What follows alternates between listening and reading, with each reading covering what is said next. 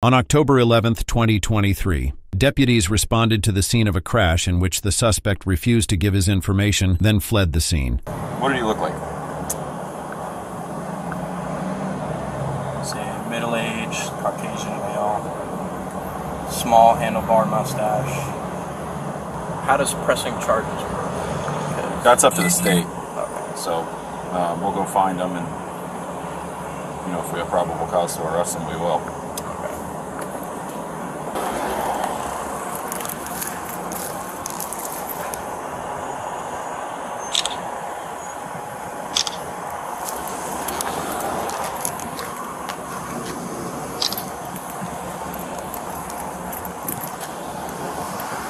From what he's saying is he was in the right turn lane and the guy went around to the right. So The deputy was able to track down the suspect at his workplace.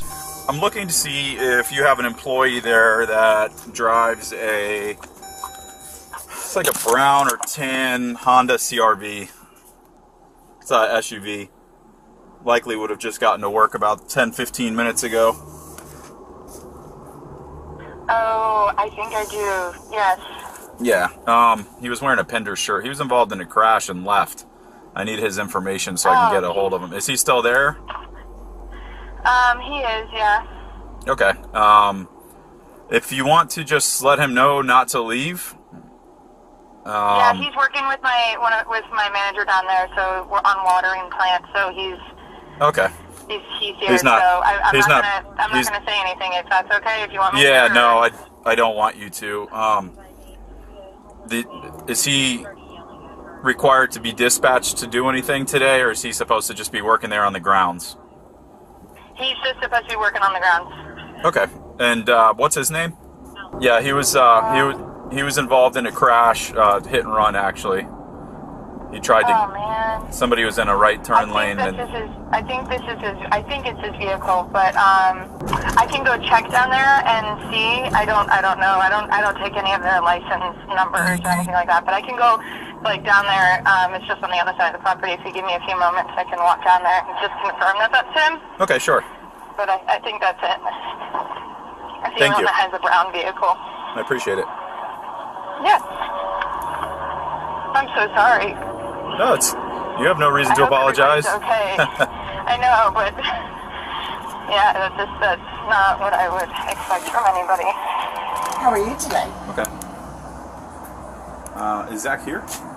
Oh, yeah. Okay. No, I didn't know if he called you. He said he had some issues this morning, so I didn't know if it was him. No, he didn't call us. Okay. Where is he at? What did Zach tell you happened today? Oh no, he was in a little fender bender. I guess he had taken care of it, so that's I didn't know if he called you. I saw you pulling in. How did he take care of it? Did he tell you? I don't know. No? Oh, okay. I don't know. All right, thanks. Is Zach here? Yeah, Okay. and I did look at the car and I took a picture of the license plate. Yeah, so I I took a think, picture of it okay. also. I guess he told one of the employees over there that he was involved in a fender bender this morning. But I guess told her that he took care of it or something. I don't know. Okay, so you want me to show you to Zach? Yeah. All right, cool. Yep. Just want to have some questions for you. Hello. How's it going? It's okay. Okay. Yeah, a guy hit me from behind. I was turning right on that busy intersection there, doing everything perfect. Everything was on. And I turned right, and he smashed into me. He had a big white truck. He obviously was looking on his phone. I popped out because I was trying to run to work here. I'm new here, so I was a little nervous. And then I said, did you hit anything? And then he was saying, you did this, you did that. And I'm going, dude, you hit me from behind. And then I just took a picture because I wanted to get to work really fast. And I didn't even really notice. It looked like my car was okay, but actually he broke the back of my left signal. He smashed it, I noticed. So I came into work. Then I said, and I wasn't even late to work. And then I said to my manager, this happened. And she goes, next time just stop, call here, tell them, da-da-da-da-da. But I didn't think anything had happened.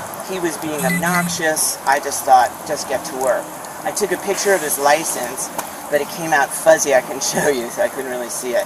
So then I took it, but I'm sure his car was fine. He has a giant thing. It was me. I think I was completely in the right, and I would like to file for insurance because, you know, I think it's clear what happened there. So. Okay, I need you to walk up front with me. All right. Yeah, I'll have some. You can take your apron off and all that kind of stuff. You're not going to need that right now. Okay.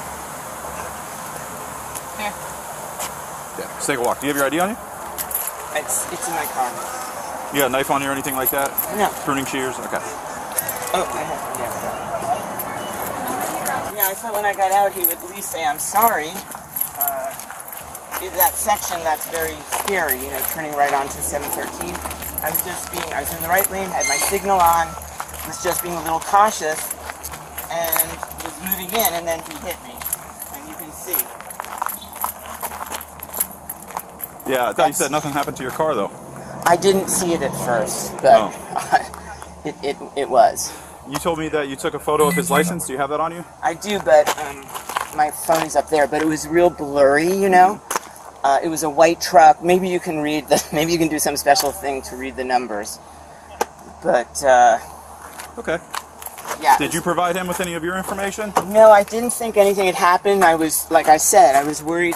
This is a new job. I've only been here a week and a half. What are you looking for in your car? I was going to get my ID. But oh no, yeah. Okay. All right. Fine. All right. And let's go to the phone. Yeah. So I didn't. You know what I mean? It's like all this traffic's happening. It was an angle I didn't. If you look here, it looks like nothing happened. He hit me, and I felt the jolt, but I felt like I'm okay.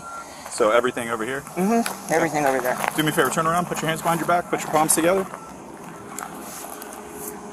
Put your palms together. Put your palms together. Yeah, there you go. Alright. I'm placing you under arrest for hit and run. Okay? Your version of the story is very different from reality. Okay? You went around the gentleman that was already in a right turn lane, and there's a camera there at that intersection. Hit his vehicle. I didn't. You did. And then you left without providing any information, okay? That wasn't my experience at all. Okay. Well, there's reality and then there's your experience. Well, so the reality of what happened is what I just explained to you. How did I go around him when well, there's a bicycle lane and people do it all the time when they're in a rush. Which is probably why you told him you were in a rush and had to get to work. He was behind me the entire time. How could I have ever gone around him? He was behind me the entire time. Yeah, let's walk over to your car for a second. Wait, could I have gone around him when I was in front of him the entire time? Are you asking me to explain the possibility of how that's possible, or are you asking me to recreate an event that I wasn't there for? Well, okay.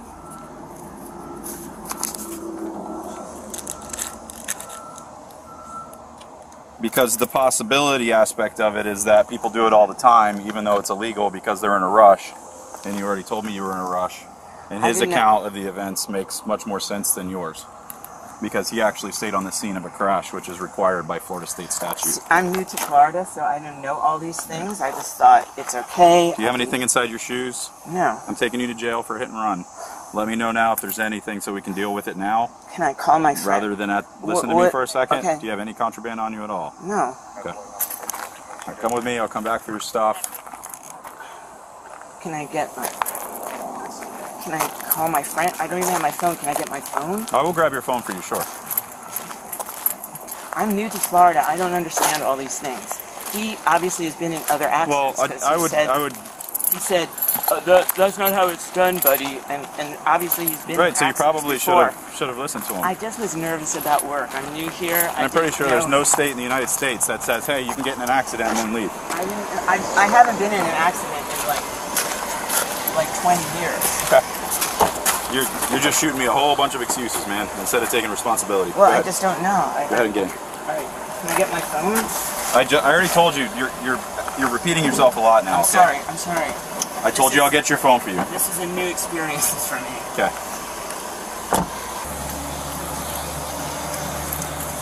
This stuff. Yeah, that's it. I didn't know if you needed anything else. Okay. That stuff can probably stay here. Okay.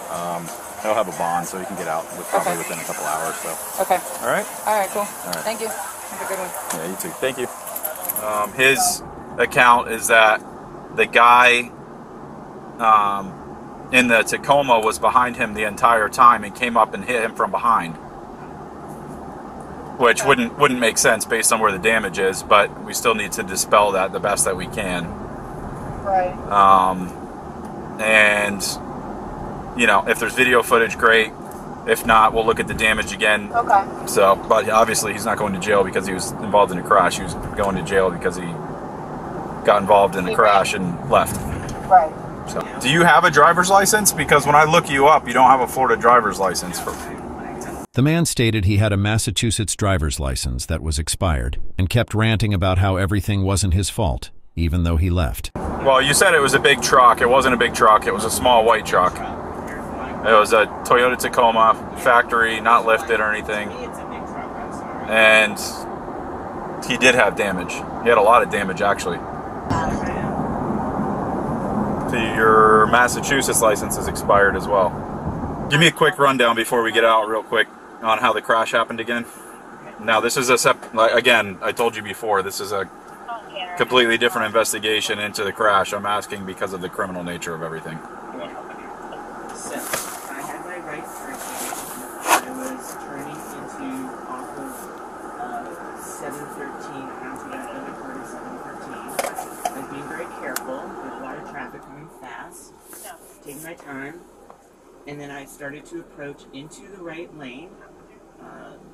And then, just as I was in the right lane, my experience was that he hit me from behind. I was jolted, kind of whipped, and I pulled over to the right to see if there was damage. I was a little shocked, and so it might take me a second. I pulled over to the right, hopped out of my car. He didn't get out. I quickly looked, and you know, the sun was such that I didn't see any damage. To me, he had a big white truck. That's the way I call it, a white truck. I just, it was a larger vehicle than mine. And I didn't see the damage on my thing. I thought he would apologize, because it was clear he hit me from behind. He didn't. He was kind of nasty. He was saying some story, and I said, that's ridiculous. I said, and he goes, well, and I said, what do we do? Do you want to exchange number? He said, we have to pull into the gas station. I said, I don't have the time. I don't see any damage. He goes, well, that's the way it's done, buddy. So obviously he has more experience than me in accidents. I mean, part of this was my stupidity and ignorance, because I haven't been in an accident. And I said, it's okay, I've got to go. He was taking pictures of my license, so I went to the back to get a picture of his license in case... By license, you mean license plate, right? License plate. In case anything, in case I needed it. Did you ever give him any of your information? I didn't. I didn't think, it was my stupid fault, but I didn't think anything had happened. I thought, I'm still not late for work. It was his fault. He's getting off easy. I'm just going to go. And I didn't think it was a hit and run or anything like that. I mean, it's total ignorance on my part. Okay. But if there's any camera footage, I would be certain that it would show that my story is the correct one. Okay, we're going to get out and go inside the jail now. All right. All right.